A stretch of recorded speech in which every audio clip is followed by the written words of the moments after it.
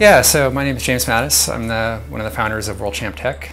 We've developed a family of apps for both the Pebble and the iOS iPhone. So our first app is Bike Plus, or also Bike More. And we also have a version for running, Run Plus, hiking and walking, or Hike Plus and Walk Plus. And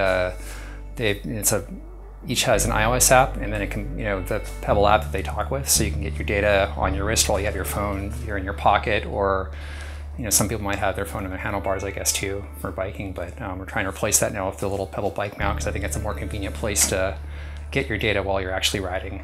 So the big news today, obviously, is that we just launched Kickstarter at 12 noon Pacific time.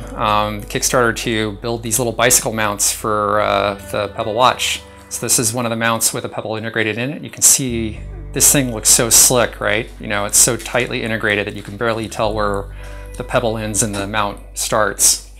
Here's one of the mounts without the Pebble in it.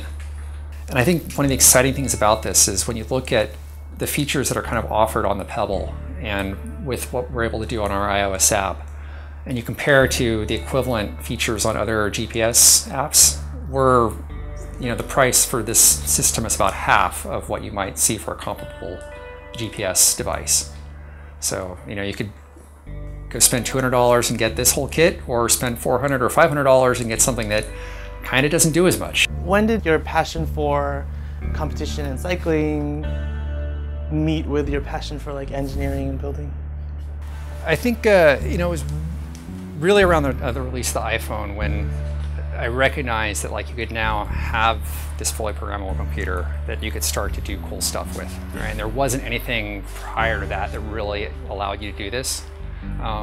Then obviously the release of the Pebble was kind of the second step in that, to kind of go, okay, and now it's super convenient too, right?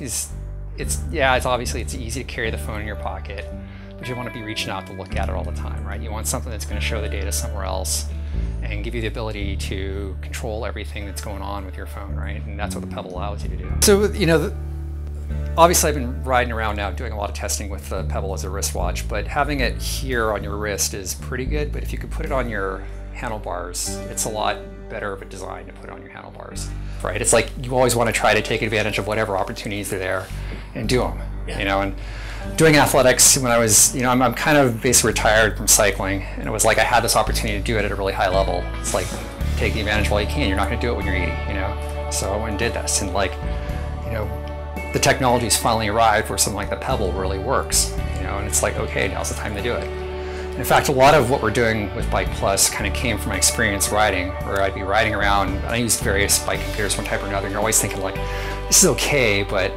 God, if I had my own fully programmable computer, what could I do with it? And it's right. Now I've got it, my own fully programmable computer that sits on my handlebars, and I can program it in sort of a myriad of different ways and do all sorts of cool stuff. Whether you're a writer or someone doing film or photography or an engineer, there's just this joy of actually building something and bringing this idea out of your head and getting it into reality. And whether it's on the computer screen or your smartphone screen or the Pebble screen, or even this little small plastic part to kind of enable the Pebble to mount with on your bike, right? It's just very emotionally uplifting when you finally see that project come to fruition, come to life. I think it's why anyone who creates stuff is kind of in the game at all,